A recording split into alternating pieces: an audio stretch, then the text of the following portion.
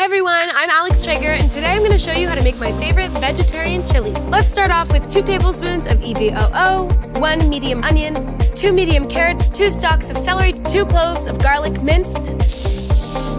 And now for our spices, 2 tablespoons of chili powder, 2 teaspoons of cumin, 1 teaspoon of smoked paprika, and 1 teaspoon of dried oregano. I'm going to let those spices bloom and toast before we add in our next ingredients. Alright, our spices are nice and bloomed. We're going to add in diced tomatoes, strained black beans, and a bay leaf. My secret ingredient is fresh lime juice.